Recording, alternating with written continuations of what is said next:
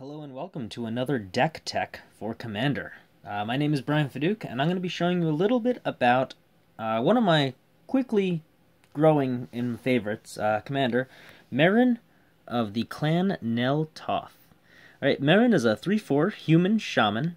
It costs 2 colorless, black and green. Whenever another creature you control dies, you get an experience counter. At the beginning of your end step, you can choose target creature in your graveyard. If that card's converted mana cost is less than or equal to the number of experience counters you have, return it to the battlefield. Otherwise, it comes back into your hand. This creature is extremely powerful as a commander. I have played games where I've gotten Meren out turn 3, and I've had a graveyard recursion engine out turn 4 that it shuts down almost every deck. It comes down to making my opponents sacrifice creatures with me, destroying creatures, destroying enchantments, artifacts, making them discard cards. It pretty much just attacks all around. So, with this deck, we're going to go by the creatures, go check out all the cards in here. We're going to look at the creatures and everything else, basically by their mana cost. So we'll look at 1-drops, 2-drops, 3, 4, 5, 6, 7, and 8. Alright, so, let's move on to the 1-drops. Sorry, before we move to 1-drops, we're going to look at the mana base. So, for Meren, I decided to run 10 swamps and 12 forests, and then we'll go over each of the utility lands to see how they interact with it. And there's 14 utility lands. So we have 10, 12, and 14, so that gives us 38 lands. Alright, it's a little bit land heavy, but it's good to get that quick, aggressive growth. Alright, so, Homeward Path gives each player control of their creatures. Sometimes you want to get your stuff back. Homeward Path will get it back if they use a control magic or anything else to steal it. Alright, Phyrexian Tower, an obvious put for this deck. Tap for colorless, or tap sacrifice a creature to get black to your mana pool. You can use this to accelerate Meren. You can use this to use it as your sacrifice engine to keep getting experience counters. The uses for this are crazy. Alright, a Golgari Rot Farm, just to bring lands back to your hand. There's a couple utility lands here that you may want to bring back just to reuse again. And it gives you green-black after you bounce a land. I'm running a Bayou in here. I have an extra playset of the green-black dual lands, so I've decided to run them in any of my decks that utilize it. Alright, I put in a High Market from the stock Commander deck. It's tap for colorless or tap sacrifice a creature, you gain 1 life. The 1 life's not that important, but the sacrifice engine is extremely vital. I put in a Hissing Quagmire, enters battlefield tapped, taps for black or green, and you can pay colorless black and green to give it to make it into a 2/2 black and green elemental with Death Touch.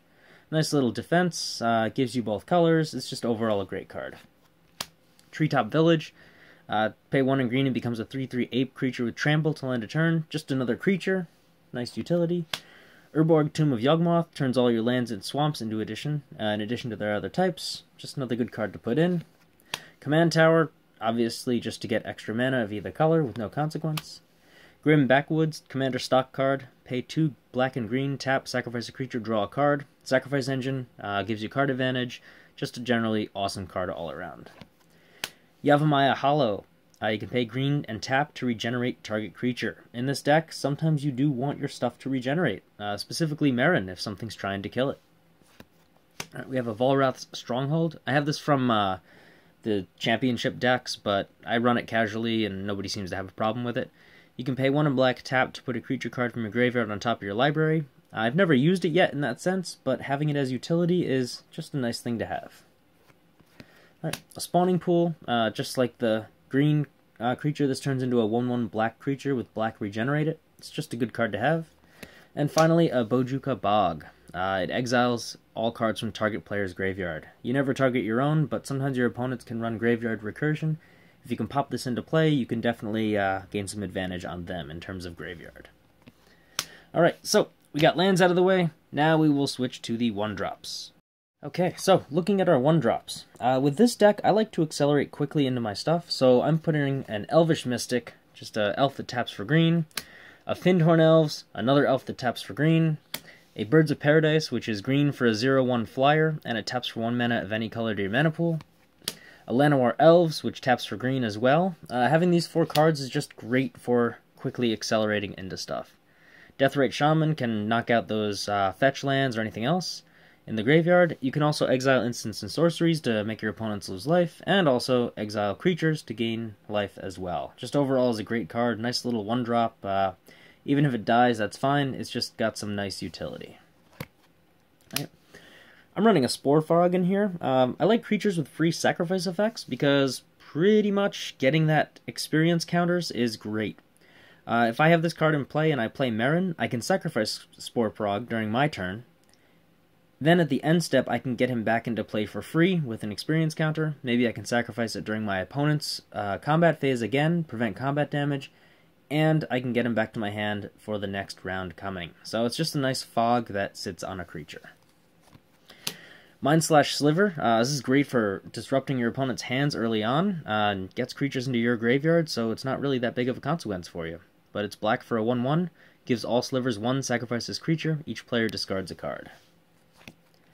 Viscera Seer, another sacrifice outlet, pay black. It's black mana for a 1/1, sacrifice a creature to scry 1. It's just a nice way to get your experience count up.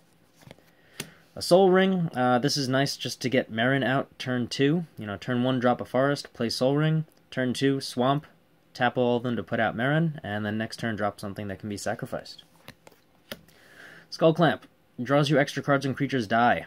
You like when creatures die, so this card has obvious utility in it. You can also kill off your 1/1s, and it can get you more experience counters, and 2 extra cards. And finally, a Worldly Tutor. Just the ability to search for a creature card and put it on top of your library is great to get that sacrifice engine up and running. Especially with Viscera Seer. If you have a bunch of creatures out but you have no way to sacrifice them, Viscera Seer gives you a pretty much unlimited sacrifice outlet. Alright, so those are the 1-drops. After this, we'll be moving on to the 2-drops. Alright, so our first 2-drop is the Golgari Signet. It's 2 mana for an artifact, pay 1 tap, add green-black. It's just more mana acceleration. This deck does really well with getting stuff out very, very fast. A Sylvan Caryatid, same thing. It's a 0/3 defender hexproof, taps for 1 mana of any color. For 2 mana, it's just a great card to put in.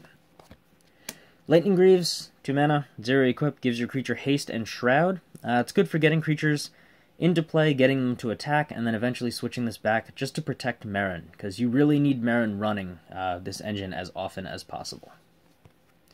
Golgari Charm gives you 3 choices. Give all creatures -1/-1 till end of turn. You can rack up 2 or 3 death counts right away. You can destroy an enchantment, which is always great. Or you can regenerate each creature you control. You get some massive damage hitting, you knock in that regeneration, and you're good while your opponents suffer the consequences. Viridian Zealot, green for a 2/1. You can sacrifice it to destroy an artifact or enchantment.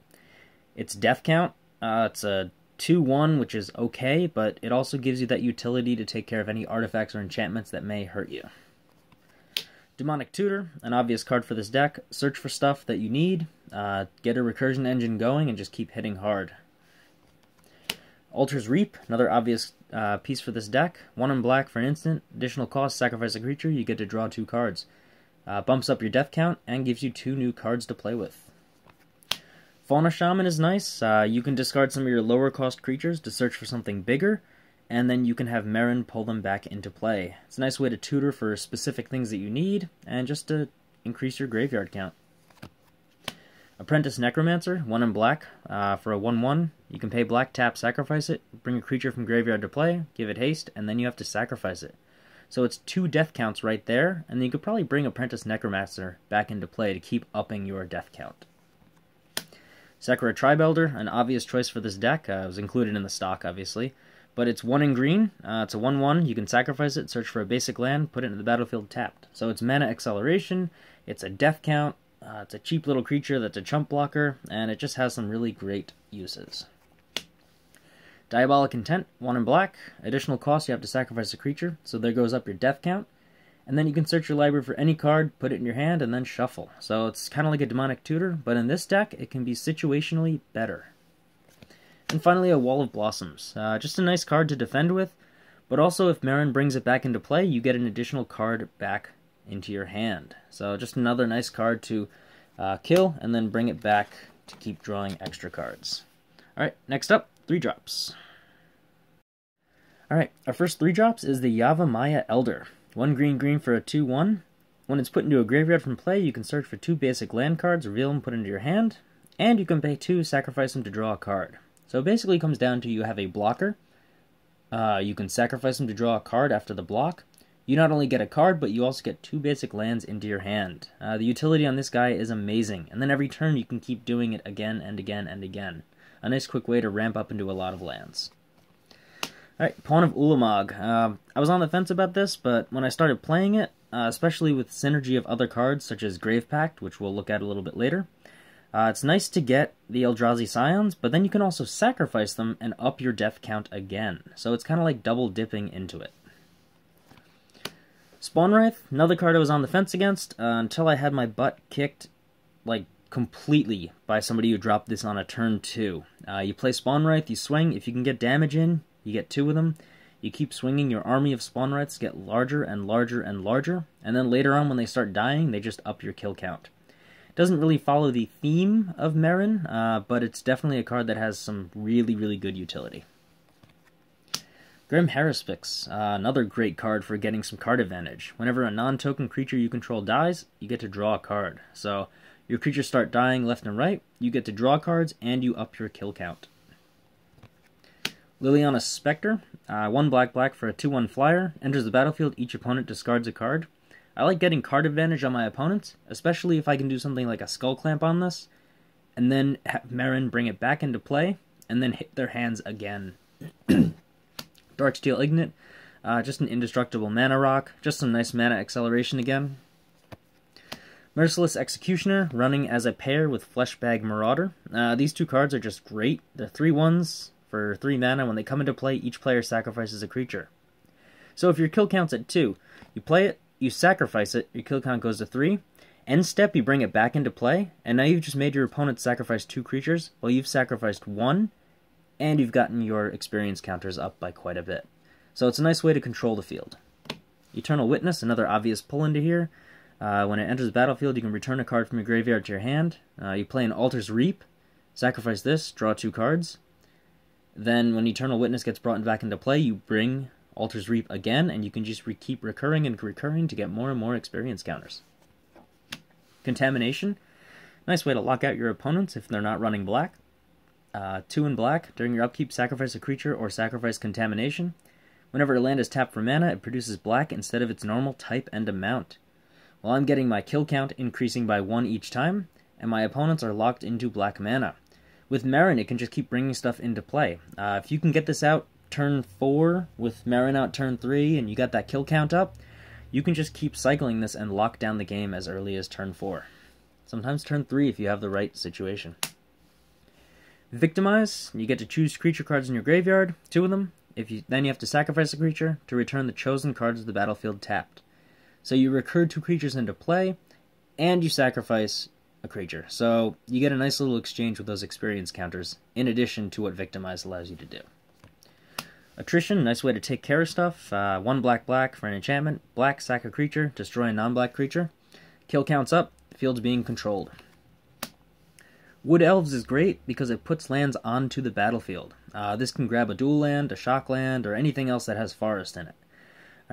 Alright. When it dies, you Skull Clamp it, you draw 2 cards. You let it come back into play with Meren if you need to up your land count. And finally, Doomed Necromancer. 2 in black for a 2/2. Black tap, sacrifice it, return a creature from graveyard to play. It's awesome, especially if your kill count is at 3, and then you can keep pulling this guy into play every turn. That's it for the 3 drops. Moving on to 4. One of the obvious choices for this deck is Grave Pact. It's the first 4-drop that we're going to look at. Whenever a creature you control dies, each other player has to sacrifice a creature. With the sacrifice engines in here, you can quickly control the field, and you can control all of your opponents at once. It's a quick way to generate hate, but it's an amazing card to put out. And this is one of the reasons why I like the mana ramp, especially for things that'll also tap for black, because getting this out turn 3, 4, or even 5 gives you a nice advantage. Solemn Simulacrum, obvious choice again. Comes into play, you get a basic land into play tapped, and when it's put into a graveyard, you draw a card. So when it dies, you draw a card, and you can keep recurring it back to increase your land count. Fleshwrither, a nice little future sight card. The casting cost is up here for anybody not familiar with it. 2 black for a 3/3. The Transfigure ability is great. You sacrifice it, search your library for a card of the same converted mana cost, and put it into play. So you can take any creature from this 4-drop pack. So, looking at these cards, you can kind of see how this guy is a nice little utility grabber. And the sacrifice gives you another death count. Eidolon of Blossoms. I have a slight enchantment sub-theme in here, but just with having Grave Pact, and there's a couple other cards that you'll take a look at, there's some enchantments in here that allow you to draw an extra card. So it's nice because it's just an additional growth on top of it. And as a 2-2, you know, it dies easy, but it's nice to get it back and keep drawing cards. Pattern of Rebirth. There's an enchantment that we use. 3 in green for an enchant creature, basically an aura. When enchanted creature is put into a graveyard from play, you get to search your library for a creature card, put it into play. If that player does, they shuffle their library. So on here, you put it on a creature that you obviously want to sacrifice, let it die, search for a better creature to put out, your death count went up by 1, and hopefully you pull out one of the big, mean, scary creatures in here that really locks down the game. Hell's Caretaker, 3 in black for a 1-1. His ability is tap, sacrifice a creature, return a creature from your graveyard to play. You can only play it during your upkeep, but it's a nice way to increase your death count and also start exchanging creatures back and forth. Birthing Pod, another obvious choice for this deck. It's 3 and Phyrexian green, so you can pay green mana or 2 life. Pay 1 in Phyrexian green, tap, sack a creature. Search your library for a creature with converted mana cost equal to 1 plus its converted mana cost, put it into the battlefield, and shuffle your library. This is just a nice way to start ramping into stuff, and eventually you hit a very efficient combination of cards that will pretty much lock down the game. Barter in Blood, a nice way to control the field from turn 3, 4, or 5. Each player sacrifices 2 creatures. Great way to take care of anything pesky that got snuck into play. And it also gives you a double experience counter from it if you sacrifice. And then finally, Spikeweaver. It comes into play with 3 +1/+1 counters on it. The middle ability I don't really care about. You can pay 2 and exchange the counters to other stuff. But the big thing that I like is the pay 1, remove a +1/+1 counter from it, prevent all combat damage that would be dealt this turn. So if you get this out, you have 3 opponents, you fog all 3 turns, you let this thing die, your death count goes up 1, and hopefully Meren brings it back into play. Nice little way to stall the game. That's it for the 4 drops. We're moving on to 5. Alright, our first 5 drop is the Eldrazi Monument. It's 5 for an artifact, gives your creatures +1/+1 flying and indestructible. And at the beginning of your upkeep, you have to sacrifice a creature. If you can't, you have to sacrifice this artifact. Sacrificing is a very strong theme in this deck, so the Eldrazi Monument makes your creatures a little bit stronger, make them evasive, and they can't be destroyed as easily. So this is nice. Meren will keep bringing stuff back to sacrifice as fodder for it, so it's a fantastic card to run. Another great card is Mycoloth. 3 green for a 4/4 with Devour 2. You want to sacrifice a few creatures at least. It gets 2 +1/+1 counters on it for each one sacrificed as it comes into play, so you get some death count going up.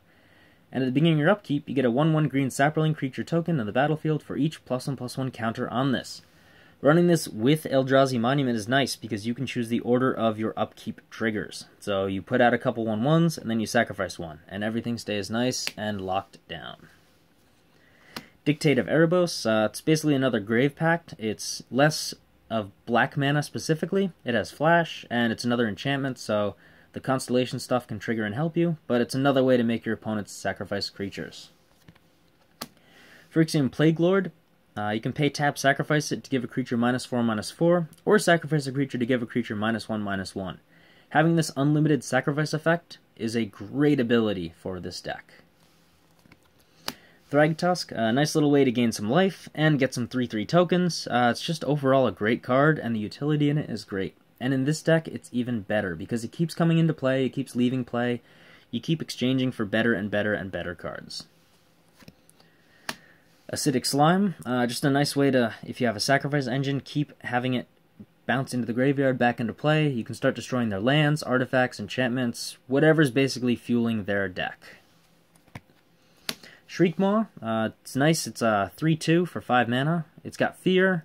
It enters the battlefield, you can destroy a non-artifact, non-black creature. Well, you have to, so that's fine. And the evoke cost makes you sacrifice it when it's played, if you pay it for 1 in black.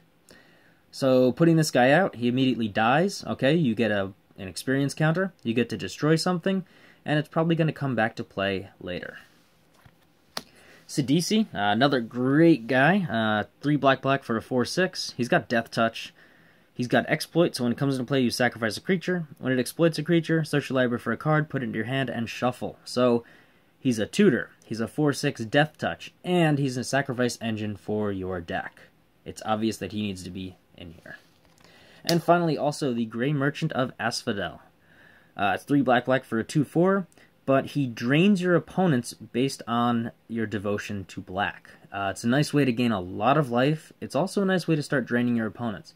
This is actually my kill condition, usually. You'll see in the 6 drops what I mean by that, but you keep getting them out into play. You notice things like Grave Pact, Sidisi, anything else like that, the double black, triple black, whatever's running, in their casting costs, it's just an extra life that they lose. But you keep putting this guy into the graveyard, he keeps coming back, and he keeps draining for more and more and more. That's all for 5s, moving on to 6. First 6 drop that I thought was absolutely necessary, Deadbridge Chant. It's an enchantment, so once again, constellation bonuses. When it enters the battlefield, you get the top 10 cards of your library into your graveyard. So already, this is giving you a crazy amount of utility for Meren to pull from. At the beginning of your upkeep, choose a card at random in your graveyard. If it's a creature, you put it into the battlefield. So there's more recursion. Otherwise, you get it into your hand. So even if it's lands or sorceries or anything that was already destroyed, this gives you a nice chance to keep bringing stuff back. Mikaeus the Unhallowed. This is what I use with Grey Merchant. 3 black for a 5/5 Intimidate. Whenever a human deals damage to you, destroy it, so that's great. Other non-human creatures you control get +1/+1 and Undying. So even if you sacrifice them, if it's not a human, it comes back into play and gets its result again.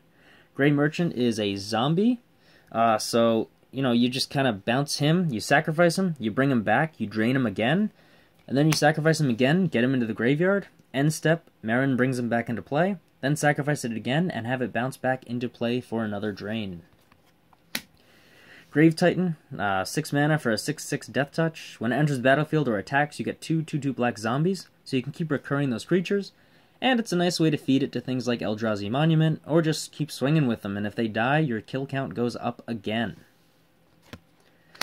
Thoughtrender Lamia is another constellation card.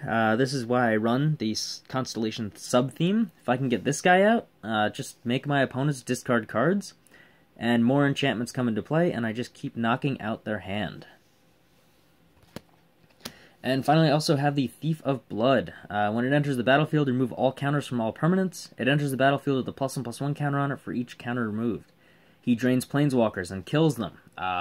You can use it to actually drain from Spikeweaver if you want to kill it and get your count up again. It's just a great way to keep pulling counters from all permanents. Loyalty counters, pretty much anything out there. He keeps taking and taking and taking. And then it makes you a really, really powerful flying beater if you can steal enough stuff. I've knocked out 3 planeswalkers in one turn with this, and then they brought the planeswalkers back, so I sacrificed this while I had Mikaeus out. It came back into play and stole those counters again. So it's just a nice way to grab some more control. Alright, we got a few drops left. We'll just do them in this little section. Alright, Shieldred Whispering one. 5 black, 6/6 Swamp Walk. Beginning your upkeep, you can return a creature from your graveyard to the battlefield, so you're pulling more creatures back. And at the beginning of each opponent's upkeep, they have to sacrifice a creature. Just a nice way to keep pulling stuff in again and again, and holding your opponent's field at rest. Butcher of Malakir is a Grave Pact on a creature. It's 5 black for a 5/4 flying. When it or another creature I control dies, I make each opponent sacrifice a creature. And finally, also the 8 drop. I decided to put in an Avatar of Woe. If there's 10 or more creature cards in all graveyards, that'll happen a lot. You can get Avatar of Woe out for black. 6/5 with Fear, and it has tap, destroy target creature, it can't be regenerated. So just a nice way to hold down the field again. Alright, so that is my Meren deck. Meren's a great card. It's really powerful. I actually saw somebody playing it first, and I started realizing all the interactions that were going on, and I started realizing that I had to build this deck. Some of the stuff in here is pretty expensive. The Grave Pact, the Tutors, the Eldrazi Monument, everything else like that. But if you buy the pre-constructed deck, you get a lot of cool stuff, and you can always use your existing things to keep, adding to it. It's a nice work in progress deck. Your opponents won't really see it coming, and it's just a great way to, pretty much have some fun playing Commander while being a complete jerk to your friends.